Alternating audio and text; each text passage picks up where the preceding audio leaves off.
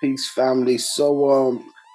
In another sad report, arrests have been reportedly made in an incident where a 14-year-old was stabbed to death in a Birmingham street. During the altercation, it says boys aged 13 and 14 are among 6 people who were arrested over this murder. It also says that there was a 38-year-old man arrested and 2 other men aged 36 and 35. So, first and foremost, we want to say rest in peace and condolences to the family of the youngster who lost his life. Definitely in a sad situation. Trying to find out some more information on this. This will be reported on the Mail Online that 6 people, including 2 teenagers, have been arrested on suspicion of murder after a 14-year-old was stabbed to death in the street during what's been dubbed as a gang fight. So we have seen an earlier report saying it was a gang of white people against a black kid. Now this report is saying that they don't believe it was racially motivated in this attack. It also says this happened in the King's Standing area of Birmingham. It says that a 13-year-old was detained in the Warsaw area while the 14-year-old was arrested along with a 38-year-old man in a vehicle in Cheshire. And it says 2 men aged 36 and 35 surrendered to separate police stations in the West Midlands. A 33-year-old man was also arrested in the King's Standing area, and all 6 suspects still currently remain in custody. So witnesses, it says, claimed a gang of white lads killed the 14-year-old boy like a pack of feral animals. So witnesses say the boy who died was black, but police ruled out a racially motivated attack, but continue to hunt up to 7 suspects. So definitely a sad incident which happened, it said, around 7:30 on Monday in the aftermath of a large street fight. It says near McDonald's on College Road, King's Standing. It's thought the schoolboy, who has not been identified, had previously been targeted by a gang at his school with his family due to meet police before he was fatally attacked. So we don't know if this is some kind of ongoing incident that's been happening and maybe having trouble living in a particular area. Who knows? They say it wasn't racially motivated, but dealing with groups and gangs, sometimes these things can have its implication. So it says police have launched a murder investigation, and here we see some pictures from the assailants, I'm guessing,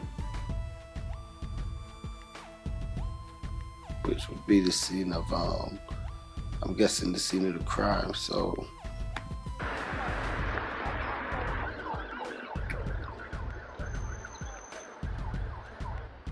yeah, so we want to see rest in peace. It says he was believed to have been playing football with his friends when he was jumped by yabs as he made his way home.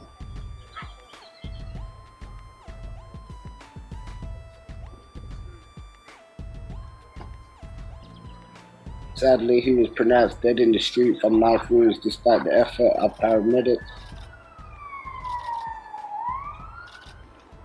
It said one mother who did not wish to be named said it was carnage when she looked out of her window. There was kids everywhere.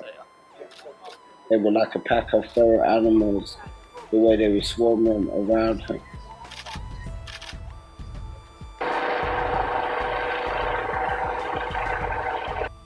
So it says, apparently a gang of white lads just jumped him. I don't know how many had knives, but this is just terrifying. He was only a child, 14 years old.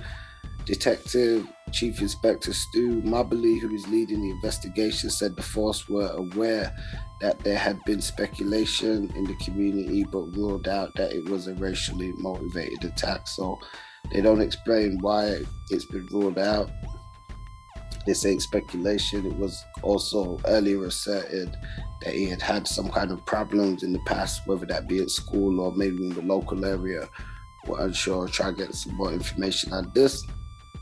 Community activist Desmond Jadu has said, I was here last night with the boy's mother and friends who had gathered, and they were naturally inconsolable. She has lost a 40-year-old boy who had his whole life ahead of him and will never return home. There are questions being asked of the police, an incident which happened last week at school. So there was an incident at school which maybe this spanned off from. He says, I can't handle any more than that, but there are major concerns about how that was handled. Or I can't say any more than that, I'm sorry. So it says, if this does reveal itself to be a racially motivated crime, West Midlands police need to treat it with the utmost seriousness. Tensions are already high in the community. So as we see, in the UK, Birmingham, as well as other places reportedly around the world, in Americas and other places, tensions high between people, especially coming out of a global pandemic.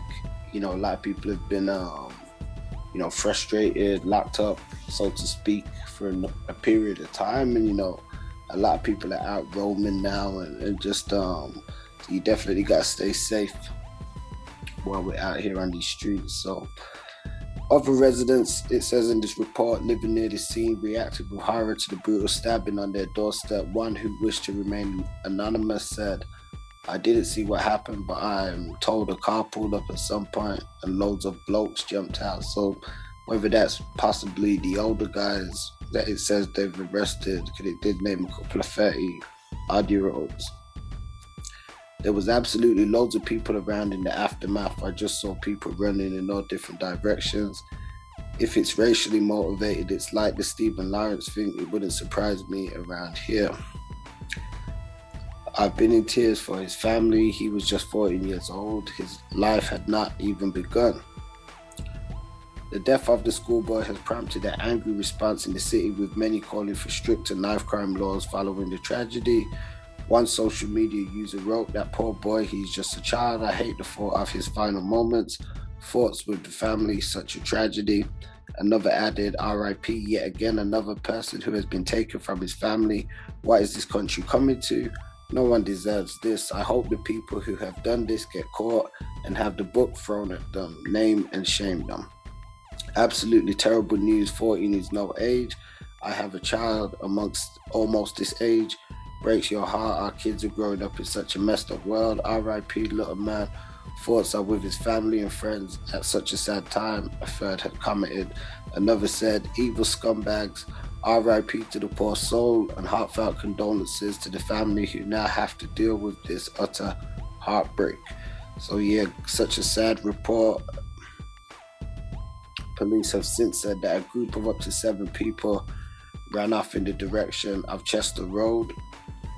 The force said they immediately launched a murder investigation and flooded the area with officers in search of those responsible. Officers were speaking to witnesses and fast-tracking CCTV inquiries. Stu Mobley, the detective chief inspector who is leading the investigation, has since said, we made rapid progress in the investigation already and are following up a number of really strong lines of inquiry. We know their tensions and emotions are high, and we're aware that there is some speculation in the community that this was a racially motivated attack.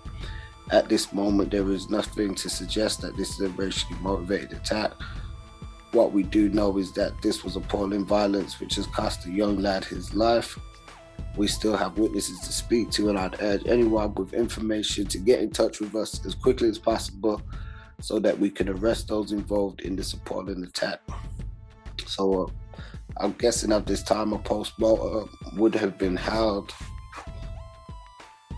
And, you can see the information here. If anybody has any information, you can contact Crime Stoppers anonymously on 0800 555 111 or 101. It says, quote in log number 3313.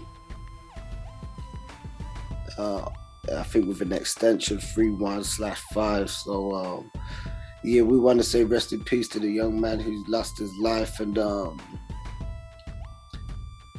don't really give too much of my opinion on this situation, because there's so much that's been said and so much that's being said. But I do want to say to people, stay safe out there, stay diligent, and just be aware that in these times there's a lot of crazy people out there on the streets of all kind of walks of life. So we're really living in like a critical sort of time right now, but at the same time, we got to stay positive as best as we can. I know it's always cliche and it's easy to say that, especially in these kind of situations. You know, where do we find light in these dark times? But I just want to say, keep the faith. Everybody stay, you know, positive the best you can. Condolences to the young soldier who lost his life, and, you know, peace and blessings to his family. And hopefully those responsible are brought into reprimandation and face a penalty, and justice is served. You know, we've seen so much things happen over the years. You know, Stephen Lawrence was mentioned just last year in the States. We've seen other things with George Floyd. Now, this attack, they say it wasn't racially motivated. They have it labeled as a gang attack, but it doesn't look good at the end of the day. You know, if it's we live in a so-called diverse time now, and in a lot of the inner city streets, you've got youngsters who mix, and, you know, so even within gangs, you don't necessarily have gangs with people of one nationality or ethnicity. So in these kind of situations where we're seeing like youth and older people ganging up, and we don't know the whole situation, whether it was, you know, some kind of face-off or altercation, and that's what's happened, you know. But it doesn't look good. It doesn't sound good. At the end of the day, it isn't good. Regardless, you know, people behaving like animals on the streets. So peace to the family. Stay up, stay woke, and always look out for you folks. Peace, family. Don't forget to like, share, and subscribe, and check us out on about.online.com. Don't forget to check us out on Facebook for exclusive playlists and social media for all different types of segments and content.